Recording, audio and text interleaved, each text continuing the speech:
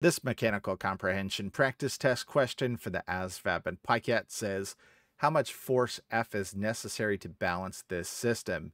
So in other words, we want to know how much force we have to apply right here to balance out these 10 and 20 kg weights respectively.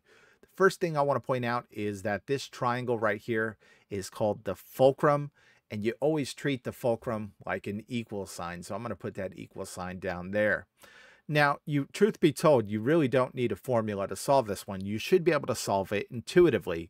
What I'm going to do is take the force needed over here, which is F, and multiply it by the distance it is from the center of the fulcrum, which is going to be 5 feet.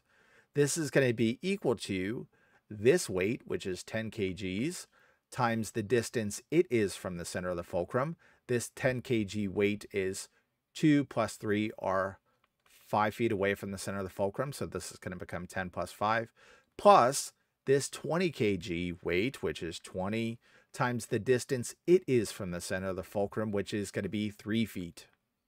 And just like that, I came up with a very intuitive formula to solve this one. 10 times 5 is 50. 20 times 3 is 60 equals 5 times F is just 5F. So all we have to do is solve this equation for F now. 50 plus 60 is going to be 110 equals 5F. Let's go ahead and divide both sides by 5 to get F by itself. This crosses out, leaving us with F over here. What is 110 divided by 5? Well, if you can't do that mentally, you could always do the long division off to the side. 5 goes into 11 2 times without going over. 5 times 2 is 10.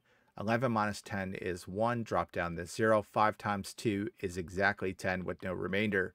So F in this case is 22. In other words, we have to apply 22 kgs of force over here in order to balance this system. So this one is going to be A.